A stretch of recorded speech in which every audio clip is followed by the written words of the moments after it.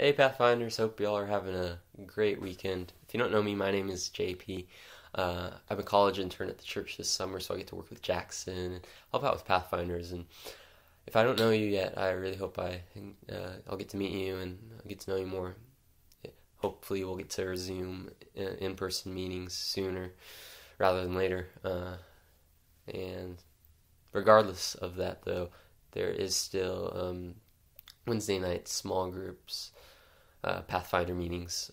So for 5th and 6th graders, meetings start at 6 o'clock, and for 7th and 8th graders, the meetings start at 5:30. So if you haven't been going to those meetings, you should definitely show up next week. It'll be a lot of fun, and we'll get to talk about the Bible, which is always great, and which is something that we'll be doing right now. So, yeah. And today we will be talking about Acts 15. Last week in Jackson taught over Acts 13 and 14. And if you missed any of the previous weeks of Sunday school lessons, I encourage you to watch them. You can find them on the YouTube channel because they have a lot of just great lessons that we can apply to our everyday lives, and with Acts we'll get to see how go chapter by chapter and see how everything comes together. But yeah, let's get into Acts 15. I'm going to offer a short prayer. Heavenly Father, thank you that we can meet virtually and talk about you. Pray that we can learn more about you and grow closer to you and realize the love you have for us more. In Jesus' name, amen. So, yeah. Last week, Jackson was talking about how the early church at this point was figuring out what all God had done through Jesus. And he pointed out that there were questions as to if Christianity was just for Jews or if it was also for people who aren't Jews. And yeah, so starting out, most Christians were Jewish. When Jesus was having his ministry and sharing his message, he was sharing it to Israel, which was mostly Jewish. But now the gospel is going out farther and being heard by more people, and the disciples are sharing the message with so many more.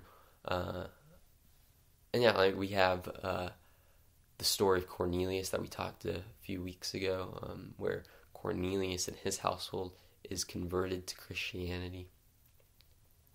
And just last week we had Paul and Barnabas' first missionary journey, where they share the word of God with many others, and it's being heard and believed by Gentiles, not only by Jews. So some Christian Jews didn't know how to feel about Gentiles joining the Christian family. They thought that Gentiles needed to become Jewish to become Christian and to be saved. But there were other Christians, many other Christians, who disagreed, Paul and Barnabas being some of them. And so the disagreement builds up in chapter 15, where we read about the church leaders having a meeting called the Council of Jerusalem to figure out who was right. So if you haven't read chapter 15 yet, I encourage you to pause the video, pull out your Bible, and read it. It's really interesting, and I think it will help you just understand what I'm talking about a little bit more. So there were some Jewish Christians who believed that Gentiles could only be saved if they became Jewish too, like I was saying. And that would mean that they needed to be circumcised, and they would need to follow the whole law of Moses, the whole Old Testament Jewish law. And this is stuff like keeping the Sabbath, eating kosher food, and a lot of other just rituals that were aimed at keeping the Jewish people pure. Paul and Barnabas disagree with this and take it to the church leaders to find the truth. And what the church leaders decide is really groundbreaking, because makes it clear that Christianity isn't just a minor revision from Judaism, but it's actually a big shift in how God is now interacting with the world. We're no longer focused on just the Jewish people, but all people on earth. And a relationship with Him is available to all people on earth. So, but what I want us to take away from this chapter comes from Peter in verses 7-11. So Peter's talking to the whole council and saying what he thinks about the whole matter. And he says, "Brothers, you all know that God chose me from among you some time ago to preach to the Gentiles so that they could hear the good news and believe. God knows people's hearts, and He confirmed that He accepts Gentiles by giving them the Holy Spirit, just as He did to us. He made no distinction between us and them, for He cleansed their hearts through faith. So why are you now challenging God by burdening the Gentile believers with a yoke that neither we nor our ancestors were able to bear? We believe that we are all saved the same way, by the undeserved grace of the Lord Jesus." Yeah, so there's a lot in these verses, but two things I want to pick out. One, he talks about how our hearts are cleansed, and what he gets at is that the Christian's heart is cleansed by faith in Jesus, not by anything else. So purity is no longer received through obedience to the Jewish law, but by faith in Jesus. And His purity is how we receive purity, how we are cleansed. And secondly, salvation is a free gift of grace to those who believe in Jesus Christ. It's not something we earn, that we get by obeying laws, but it is this gift that we receive by faith in Jesus. So, the council decides that Gentiles do not need to become Jewish to be saved. And that was 2,000 years ago, about. So what does that mean for us today as Christians? Well, for one, we wouldn't be Christians today if Gentiles weren't Christian. There may be someone with a Jewish background. I don't know, but for the most part, I think a lot of us are descendants of Gentiles. So there's one thing, but more so, or just as important, this chapter reminds us that we don't earn our salvation.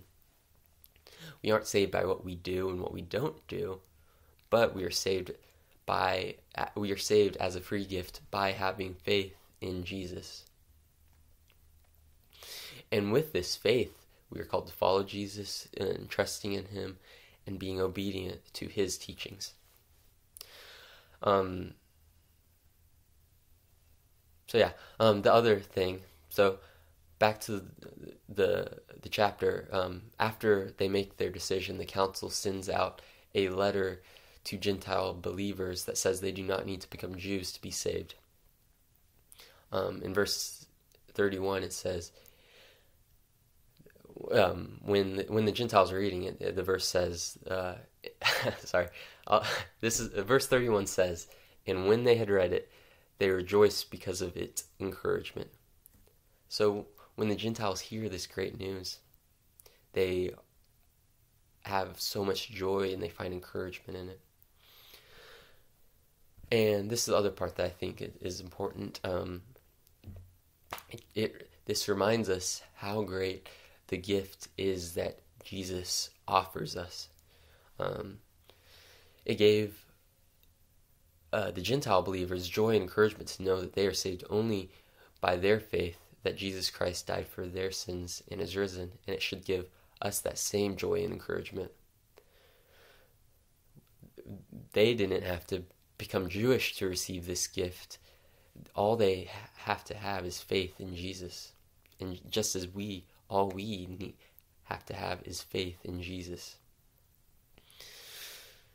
it's the same for us, that we are saved only by God's grace through the faith that we have in Him. So with this, my question for you guys is, how do you respond to the gifts of salvation offered by Jesus? I mean, there's no greater act of love than what Jesus did on the cross, dying for our sins. But I think sometimes we forget how big of a deal that is.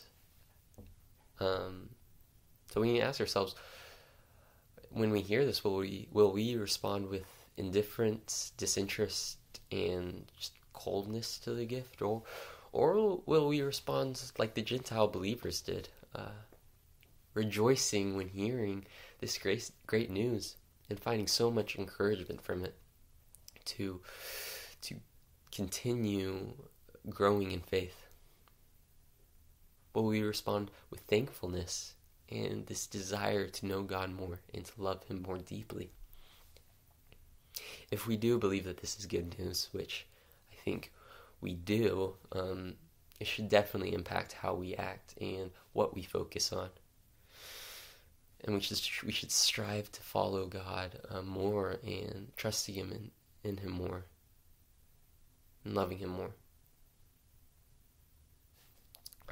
So yeah, that's just a few thoughts I had on the chapter. Thanks for listening. I hope I get to see all of you soon, and if I don't know you, I hope I'll get to meet you and just get to know all of you more. Have a great rest of your day. Yeah, see ya.